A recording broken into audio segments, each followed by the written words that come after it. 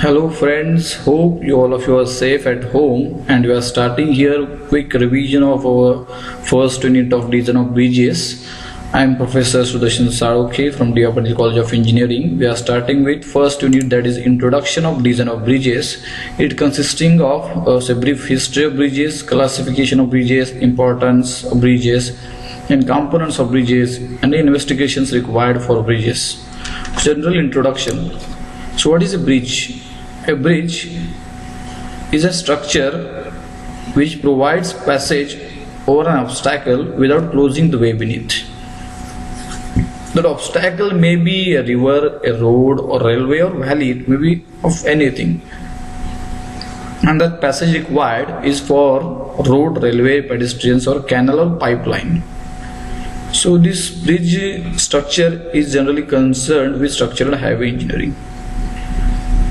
It is also said as a bridge structure which covers a gap between two piers or an arrangement made to cross an obstacle in the form of river, valley or another roadway or another railway. Then the bridge structure is mainly comprises of three parts. Number one, superstructure. Number two, bearing and substructure. So that superstructure is consisting of the slabs, rails, parapets, road, and the bearing, it is below that slab and above the piers, which transfers the load to the substructure. And the substructure is columns or foundations which transmit the load to the below data. It may be hard strata or any type of foundation. So classification of bridges, so mainly it is according to the form. It may be classified as slab bridge, beam bridge, truss bridge, arch bridge or cable stayed bridge. It may be called as suspended bridge also. Similar way, so you can observe here, this is the beam bridge, arch bridge, truss bridge, suspension bridge, cantilever and cable stayed. So main difference between suspension bridge and cable stay bridge, you can observe here that suspension bridge is suspended with cables on a big, that is large cable. There are suspension cables over here, and this cable stayed bridge is directly connected to the pylon placed in between, and the cables from slab to pylon directly here. This is the main difference between suspension and cable stayed bridge. Then according to material, we can classify it as timber bridge, concrete bridge, stone bridge, RCC bridge, steel bridge, PCC bridge or composite bridge. Similar way, as per interspan relationship, we can classify it as simply supported cantilever bridge or continuous bridge. According to length of bridge, culvert bridge, it is less than 6 meter length, that span. Minor bridge span 6 to 60 meter. Major bridge having span 60 to 120 meter, and long span bridge having spans more than 120 meter. According to function, aqueduct bridge, that is canal over a river, viaduct, that is road or railway over a valley or river. Then pedestrian bridge, that is pedestrian bridge is generally provided at bus stands or railway stations. Highway bridge, railway bridge and road cum rail or pipeline bridge. Then importance of bridges. So what is the importance? It allows safe passage where it was previously not available. Then in some emergency situations, it will be very much helpful for transport, and it connects the different communities together.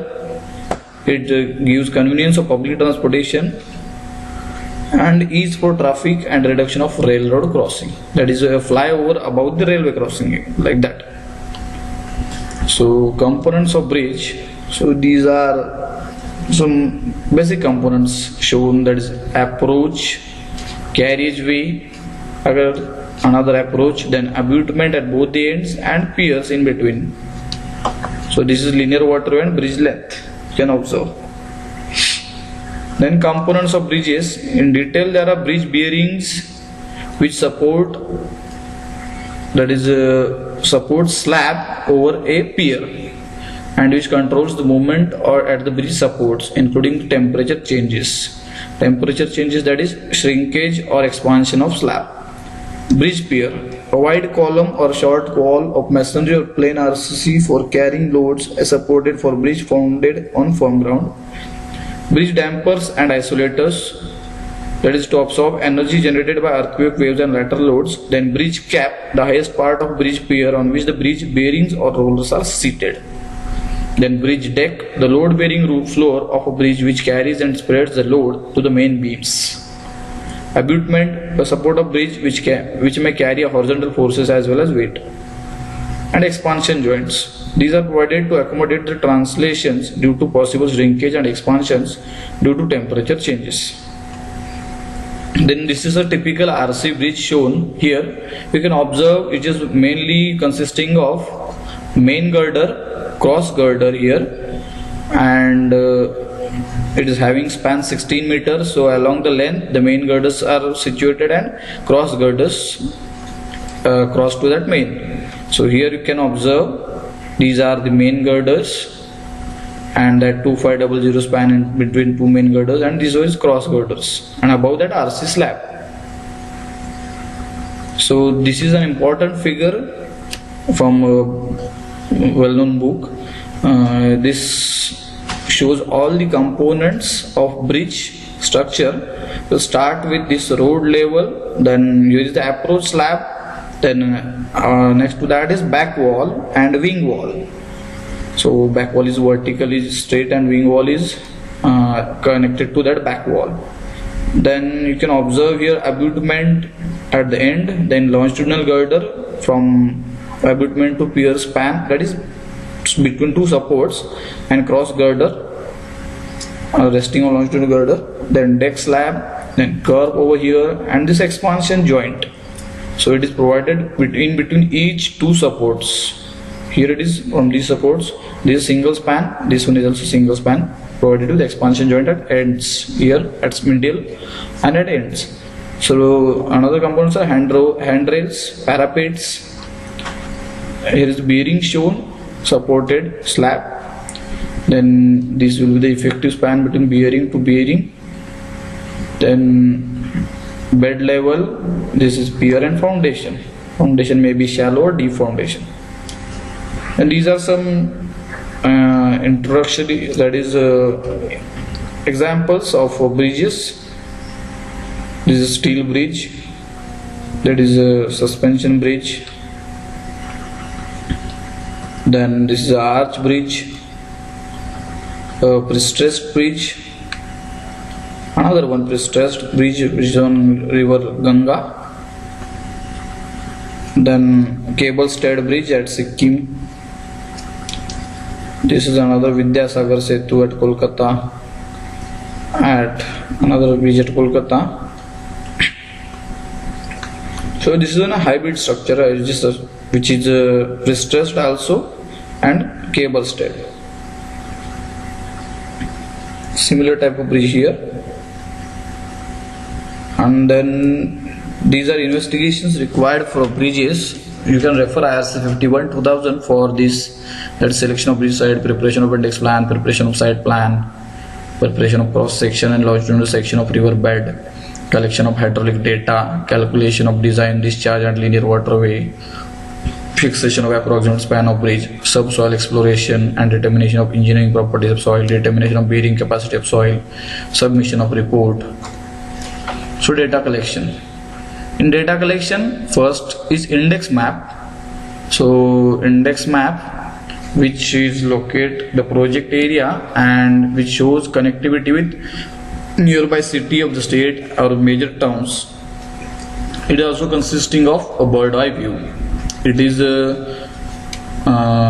of scale 1:50,000 or smaller scale of 1:250,000. Then site plan. The site plan should be suitably drawn, and it should be having area extending 100 meter upstream and downstream to the crossing, or if that river is meandering in the vicinity of that bridge, so we should cover more than 2 loops on either side of the proposed crossing. In contour survey plans, so you can go for a survey of India, where you will get these contour survey plans. So 100 meter for catchment area less than 3 square kilometer, 300 meter. So as catchment area increases, this scale of that that survey plan is also increases. Then topographical map. So this again you can go for aerial survey, may have to be provided from Survey of India. So topographical map is also essential. Catchment area map, geological map, which you can get from State Geological Department.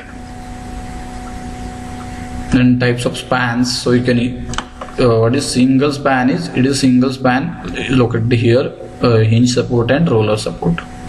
Then simply supported with multi spans.